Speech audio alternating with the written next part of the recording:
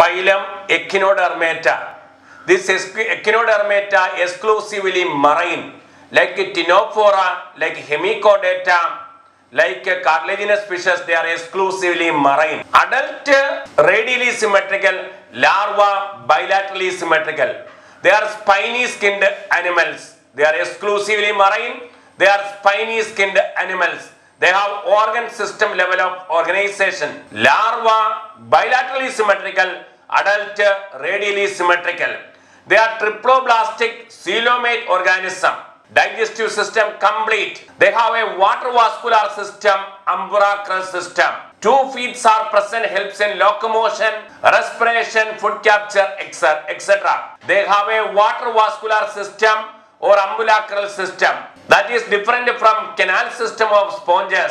Excretory systems are absent, circulatory systems are absent, sexes are separate. Development indirect means larval stages are there. Some larval stages are Pentacrinoidea, Echinococcus, this type Villiger larva, Trochophore larva are there. Starfish, Astrias, they live in sandy and rocky part of the sea. In the intertidal rocky zone, body consisting of 5 radiating arms. They are present in the intertidal belt of rocky substratum. Sea cucumber, Holothuroidea cucumberia. One of the striking feature of sea cucumber is evisceration. When sea cucumber is disturbed, it ejects the whole intestine out. That is called as evisceration. It is an escaping mechanism. It is an adaptation mechanism. Sea urchin, Echines.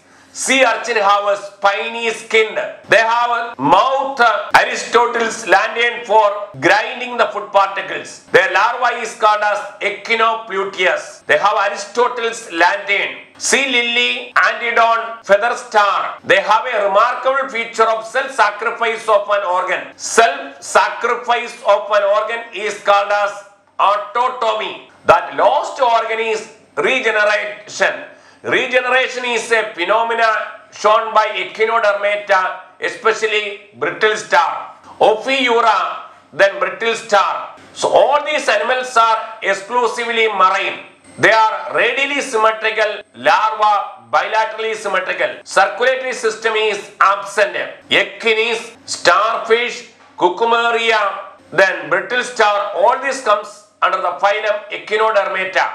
They have a larval stages, so development is indirect. They are living in rocky places of coastal sea. So they have Aristotle's landian, some have exhibit evisceration, they show autotomy, they show regeneration. This is the characteristic feature of phylum Echinodermata.